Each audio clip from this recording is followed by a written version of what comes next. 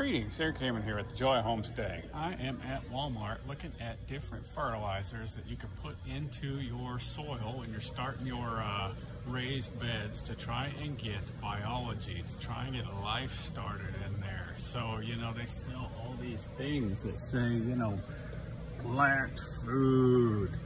And you look at this and it's the nitrogen that you can put in one, it's the phosphorus, it's the potassium. But inside of it is just chemically based ingredients to try and grow plants. The same thing's true on a lot of these bags. It's just chemicals to grow your plants. But they do sell some. Like here's one that says organic vegetable tomato food.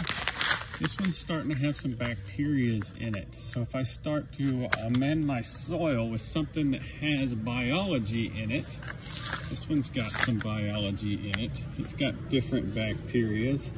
We have to build up that biology. We are in the micro farming business, the microbes, the things that live in the soil. We don't want to just give our plants chemicals. We want to establish biology to help them grow. Look at this one down here. This one is actually the best one they have here. This is Dr. Earth Pure Gold Organic Natural. Look, it says 222. So you'd look at that and you'd say, oh man, these others have way bigger numbers. That's a 926. That one's 10, 10, 10 over there. This one's gotta be pretty low. Look at this. It's got all these bacteria, but it also has mycorrhizae fungus inside of it. So all these different types of funguses that form symbiotic relationships with the plants to help make a better plant. This is the best one I've seen here. You look through all of these, we're looking to inoculate our soils with microbes. So I'm gonna get 3 of those. I'm gonna put those in the ground.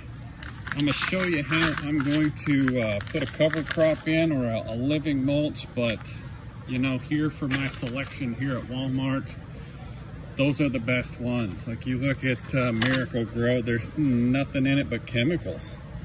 It's just a chemical based plant food, which it will work. It'll grow plants, but you're going to be relying on using that year after year after year. You got to start thinking about the life in the soil, the biology. That's what makes the difference. If you like this kind of thing, hit that thumbs up button so other people can start talking about it, and leave a comment in the bottom. Let's get a conversation started. Thanks.